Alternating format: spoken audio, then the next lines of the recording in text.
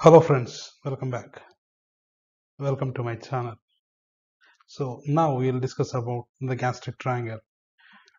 Before going to explore this, please subscribe to my channel. So moving to the gastric triangle. What is this gastric triangle? So the gastric triangle is a triangular space which is present below the left costal margin. So it is a triangular space. You can see the boundaries, right and left boundaries. So the left boundary is formed by left costal margin. Right boundary is formed by inferior border of the liver, and the base or the lower part is formed by the transverse colon. Apex is formed by the joining of medial and lateral boundaries. So this is a triangular space called as gastric triangle.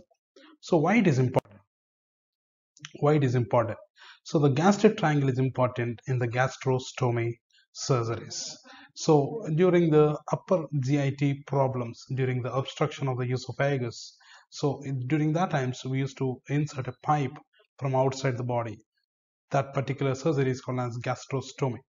Okay, so for this gastrostomy, they prefer this gastric triangle. So we cannot.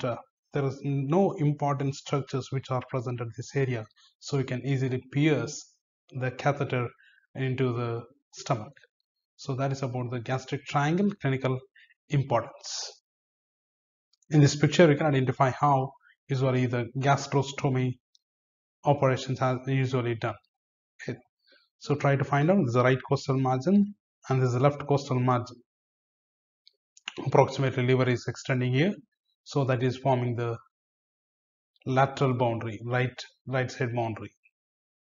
And here the left costal margin is forming the left lateral boundary. So here you can see the transverse colon which is presented approximately at this level. This is about gastric triangle. Thank you.